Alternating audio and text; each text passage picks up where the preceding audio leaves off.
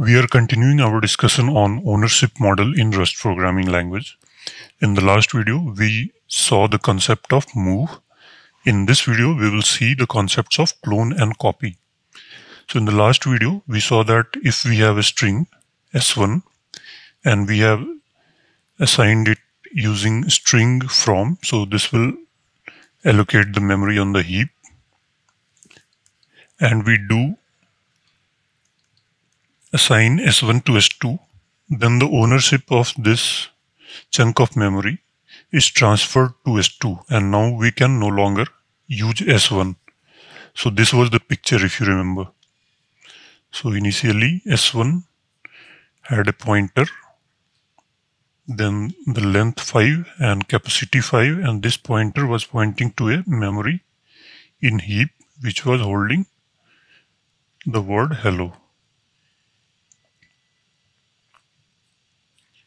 And when we did s2 equal to s1, then s2, the stack data was copied.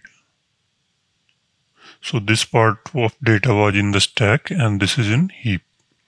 And this was also pointing to the same memory in the heap, and this was no longer usable. So the ownership has been transferred from s1. So we can use s2 but not s1. So this was to avoid the problem of double delete, because s1 is here and s2 is also in the same scope. So when this goes out of scope, it does not try to free the memory of s1 and s2 both, but only the owner's memory will be freed. Just a note for C++ programmers, this concept of automatically clearing the memory when a variable goes out of scope is called RAII in C++, and it stands for Resource Acquisition Initialization. So this was the picture earlier when we do this kind of assignment, and we called it move. Today we will see clone. If we want to do a deep copy, we want that s2 and s1 both have a separate memory, something like this. So s1 is pointing to this memory, hello, and s2 is also pointing to the same memory, but there is a different copy. So both are working. So if we want this, then we need to do clone. So clone is used to deeply copy the heap data of the string, not just the stack data. So its syntax is like this. So earlier it was s2 equal to s1 for move. Here we need to do s2 equal to s1 dot clone. And now you can use both s1 and s2. And you can see that it's an expensive call because all the heap data is also cloned.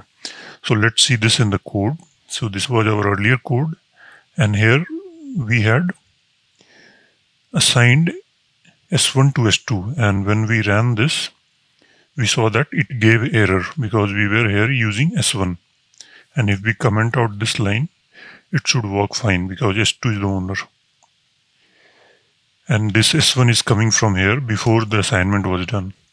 So now, instead of this, let's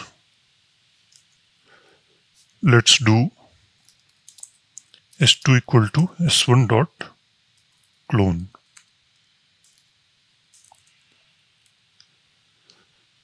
And now if we print s2, and let's say we print s1 also, then it works because here both s1 and s2 have a different copy of the same data in heap. So both are pointing to different memory locations. So that was it for clone. Now let's see another concept called copy. So we have also seen in the code example here that if we have these integers and we assign x to y, then we were able to use x as well as y.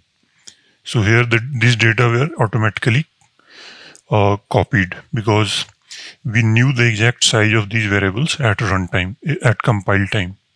So the copying the stack data is very easy and quick. So clone wouldn't do anything different here. So for this types, the size is node and compile time. Now Rust has a special annotation called copy trait that